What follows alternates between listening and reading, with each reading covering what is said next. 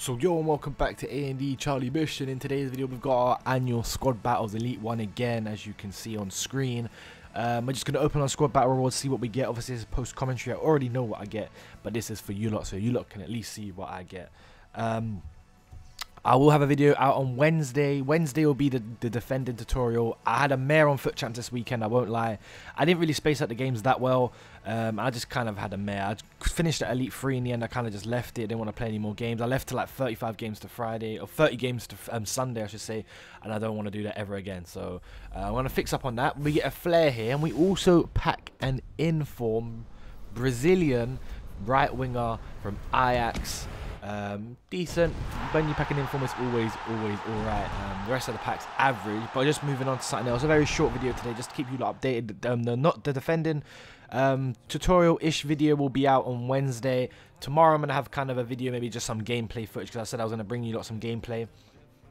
But yeah, the weekend was a bit of a mare for me. Played too many games, played really rubbish. Elite 3 in the end of the world for when I had a bad weekend. And playing, I'm never going to leave 30 games to Sunday ever again, basically. I can't do it, man. It strains too much. I was going to stop at Gold 3 at 18 wins and just move on from there. But we got Elite 1 monthlies, which is important. We get a Flair here. What are we going to get? French. I think Kante. I think Pogba. I think Lloris. And we get Rufia, who ain't too bad. He sells for 10k. He ain't the worst card to pack out of them, just basically squad battle rewards. But yeah, we got Elite 1 monthly, so that should be a video. So make sure you hit the like button. Make sure you subscribe to stick around for more, because there will be an Elite 1 monthly foot champ rewards, which is 20 untradeable informs. We did miss that. Basically, we were heading towards top 100 monthlies. First weekend we got 36 wins, second weekend we got 34 wins. Third one we got 30 wins, and this weekend we got 29 wins, but we could have got, I think, 31 wins if I played all the games.